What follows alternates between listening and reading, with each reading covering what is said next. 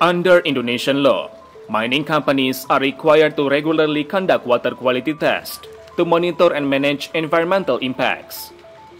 In accordance with Government Regulation Number 22 of 2021, water quality testing must be conducted by an independent third party, not affiliated with the company. Analitika Kalibrasi Laboratorium Limited is one of the appointed independent laboratories responsible for carrying out this test. TV Tempo had the opportunity to see the water testing conducted at two different sources.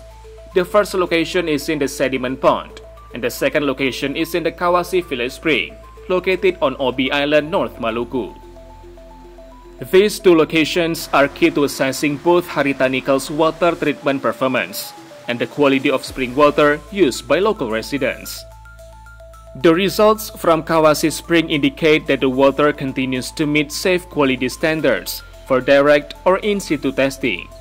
Tests conducted at the Kawasi Spring show that the water still meets safe quality standards.